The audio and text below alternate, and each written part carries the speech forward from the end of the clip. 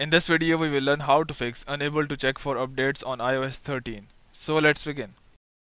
So to solve this issue, the first step is that you just go and swipe up and go to the aeroplane mode. And after that, just go and turn off the aeroplane mode by tapping on this. So you can see now we are again connected to our Wi-Fi network. After that, what you need to do is just go to your settings and here scroll down below and go to battery. And if your battery is in the low power mode, just go and turn the low power mode off. So the low power mode has been turned off. Now go back. Now the next thing you need to do is just scroll down below and go to general, and here go to date and time, and here set automatically, just go and turn it on. Set automatically the date. And now again go to the settings, and now what you need to do is just go to your general, and here go to your software update, and here try to update.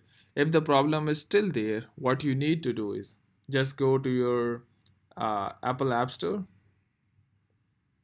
and Apple App Store, here we are, and here download and install any VPN, because at that certain network or at that certain server nearby you, that is Apple server nearby you, has having too many requests, and you might need to switch to any other server to download the update. So you need to have any VPN, like just go and search in for VPN. So here I have already installed one of the VPN, where it is, so it is VPN Proxy Master. So just go and tap on get. In case if you have not installed, just go and tap on get and it would be installed. Once it is installed, just go and open that, and here turn it on by turning on this icon, and again go to your settings and go to your software update and try to update your iOS. If still the problem is there, just go and restart or reboot your iPhone.